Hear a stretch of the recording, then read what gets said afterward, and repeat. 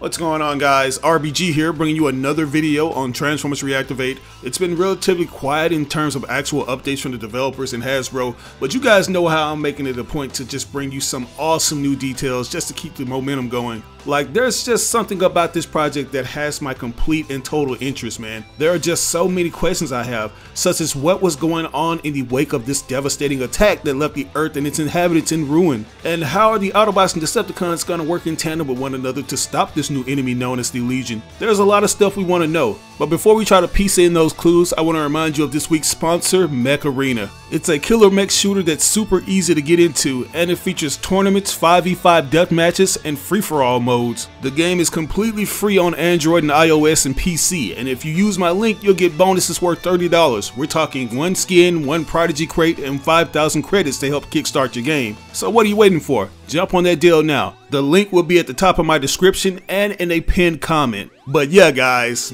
even though the news has been so scarce with this game, my hype has yet to waver. There's just so much that they can do with Transformers that has me excited about this. As we see, it already has a very realistic aesthetic, and the stakes have already been raised to the roof because the enemy has essentially already won. This sinister, hive-minded intelligence known as the Legion has consumed everything on Earth, including Cybertronians, and now the human and the Cybertronian factions from both sides need to link together and stop it before it consumes the entire galaxy. And there is so much that I love about that because, for one, we're not just doing the traditional Autobots versus Decepticons. We're doing something where the humans are involved and are teamed up with both factions, and hopefully it's done in a way that doesn't make the humans a burden, because that's something that has always been an issue when it comes to Transformers. The humans always seem to get in the way, but in this it seems like the humans are going to be the key component to reactivating these Transformers, which the title alludes to. Even though we got a trailer featuring a first-person perspective of what looks to be Bumblebee, it doesn't look like that'll be the formula that gameplay will consist of. Considering Splash Damage's experience, I can imagine that Transformers Reactivate will have a mixture of action and shooting, and I'm hoping that more details regarding the gameplay will be released as we get closer to the closed beta. That's obviously something gamers want to see, especially those who are fans of the Cybertron series who hold that to a gold standard when it comes to gameplay. There's also the execution of the story. Like, how well is that going to be done? It already has a very dark tone to it, but I hope that it captures the actual essence of the Transformers. Like, don't get me wrong, we know that they can take it there when it comes to the dark tones, but there needs to be a bit of comedy to accompany that.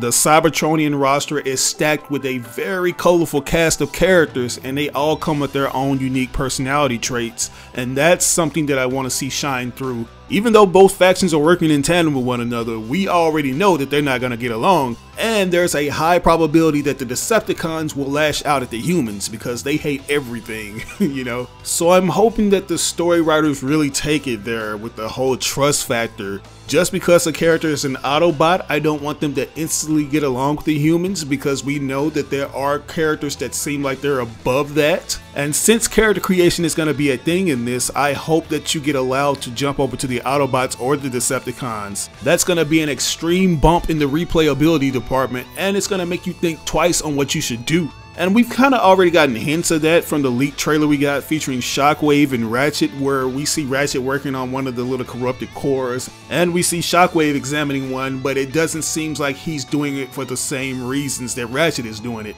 You can be a casual fan who's not that familiar with Shockwave. Like, it doesn't take rocket science to realize that this guy is a very unreadable character. The guy doesn't necessarily have a face to read, he's just a head with an eye, and that makes him a very viable candidate to add to that will they or won't they turn heel, if you know what I mean. I think there should be a feature where characters such as Ratchet and Shockwave come up with suggestions, and it doesn't matter who makes the good suggestion, you just go with it, and that causes tension between both factions. But with all of my wishes aside, we gotta talk about the online component, because that's gonna be the thing that takes center stage when it comes to Transformers Reactivate. For those of you who've been living under a rock or Patrick Starr's basement, Transformers Reactivate is gonna be a 1 to 4 player online action game. As mentioned earlier, the details on the gameplay are a bit sparse, sparse since we only got a CGI trailer to go off of, but since it's multiplayer, it's most likely going to be made with co-op in mind. And I'm not really a huge advocate when it comes to online co-op, especially in a campaign. I'm more of a completionist that just loves going out there alone, at least with a couple of AI controlled characters, and just doing it the old-fashioned way as opposed to with real people.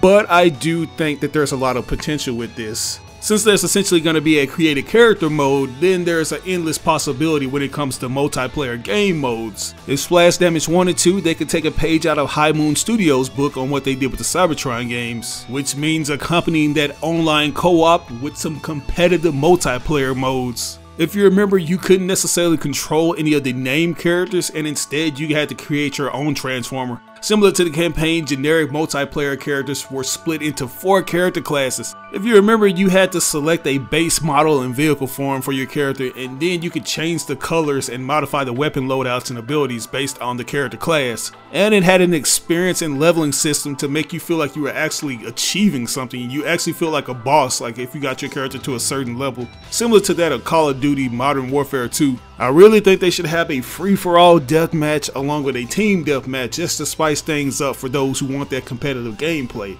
That's going to bring players back, and that's going to keep the online community popping. And I think a hub would be nice just for those who don't want to actually fight. They can just chill and talk to other fans of Transformers. I think I speak for everyone when I say the overall goal to having an active game is to have an active community that keeps the online servers up. That's why a lot of people still like to go back to the Cybertron games, particularly Fall of Cybertron, because it had such an awesome and tight-knit community to go along with the awesome features that the game boasted. So yeah, let's get all those things in order. And I know you guys are all wondering, when are we actually going to get our hands on the gameplay, let alone hear about the new details pertaining to it? Because the only details we know is that the beta is going to be open in 2023, and that's it.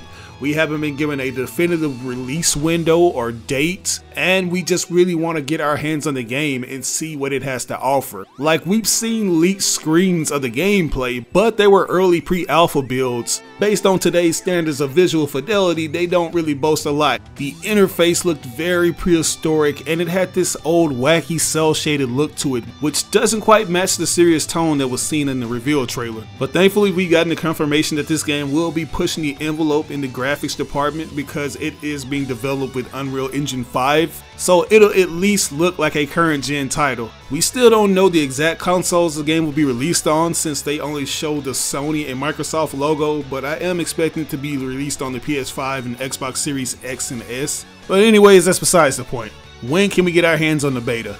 Now, based on certain information, I think it's safe to assume that we could possibly be seeing the beta in August, because it's been quite some time since we got that announcement trailer. And there are a few events taking place during this month, one of which includes Gamescom, which remains one of the world's absolute biggest consumer video game conventions. After taking a 2-year hiatus due to C-19, it returned with a vengeance in 2022, and they'll be opening their doors again to game industries and the public in 2023. And we can expect to see plenty of big game reveals along with surprise announcements, and I have a nagging suspicion that Splash Damage will be in attendance with Transformers Reactivate, because by then it'll have been 9 months since the announcement trailer dropped. And this will be the perfect time to just give a gameplay demonstration with some kind of cinematic set piece, and then they could drop that big bombshell, no pun intended, that the beta is releasing the same day. Depending on how good the gameplay looks, it could get us really hyped, and we can get our hands on the game ourselves and see how well it plays. And then after that, the game will probably come out in 2024 of next year. I think that's a big window of time for us to just give Splash Damage all the feedback they can get to come with a fully polished and optimized game. But anyways, I don't have any more news or details in regards to when we can actually see this game, but I do have some details on something that Transformers is notorious for. As you know, Transformers is one of the very few IPs that's known for its toys, and it's only right that Hasbro seizes the opportunity to milk Transformers Reactivate by releasing their own toys for this game. Earlier in March, we got news on a product for Transformers Reactivate pertaining to a Voyager class Optimus Prime and Deluxe Soundwave listing. While we didn't get any images on these so-called toy leaks, we were provided with details on the size of the toys as well as certain villains that could potentially appear in Transformers Reactivate. For the Voyager class Optimus Prime, he'll be coming in at around 6.5 inches, and for the Deluxe class Soundwave, he'll come at around 5.5 inches. Both figures will come with video game inspired alt modes, such as Optimus Prime's figure, which converts to a Earth Truck mode in 37 steps, and Soundwave's figure will convert to a SUV in 16 steps. Both toys feature premium metallic battle damage decal, including Sonic Cannon, Concussion Blaster, the Ion Blaster, an Energon Axe weapon accessories, and the Matrix of Leadership accessories. And if you ask me, that sounds like a pretty good deal. It seems like it's going to boast a lot of detail, and it's going to really put a lot of emphasis on that battle damage aesthetic, especially since this is taking place when the Earth is in ruins by the Legion. So it sounds really cool, but one of the things that made me raise an eyebrow is when they mention the Quintessons. It says when the Quintessons attack New York City, an unlikely alliance must be forged to stop the alien threat. In Transformers Rise, Autobots and Decepticons team up to stop the Quintesson menace before they take over the universe. So yeah, I wasn't expecting to hear the Quintessons mentioned in this game, especially when it said that the main antagonist is supposed to be the Legion. But there have been speculations going around the internet and blogospheres that the Quintessons may be the ones responsible for unleashing the Legion on the Earth. They've always been a key player and an antagonist to the Transformers, not to mention that they were once responsible for creating the Transformers. So this could potentially be a unique twist and a potential spoiler to what we could see in the game. But I'm not ready to throw all my eggs in one basket just yet, because it does mention the name Transformers Rise, which was a working title for this game, and the Quintessons could be a placeholder for the Legion, but we'll just have to wait and see. Anyways, that's all I have for you guys today. I hope you enjoyed this video because I had a lot of fun making it. As I mentioned earlier, we could be seeing a gameplay demonstration in August of this year at Gamescom, so sit tight and stay tuned for that if it actually happens. Like, take my word with a very small grain of salt.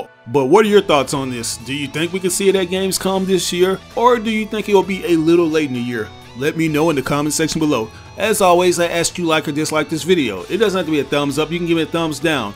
But if you really enjoyed this video, I ask that you share it with all your friends and family members on all the different social media outlets. Sharing is caring. But this is your boy RBG signing out on another video. I'll catch you guys later. Peace out.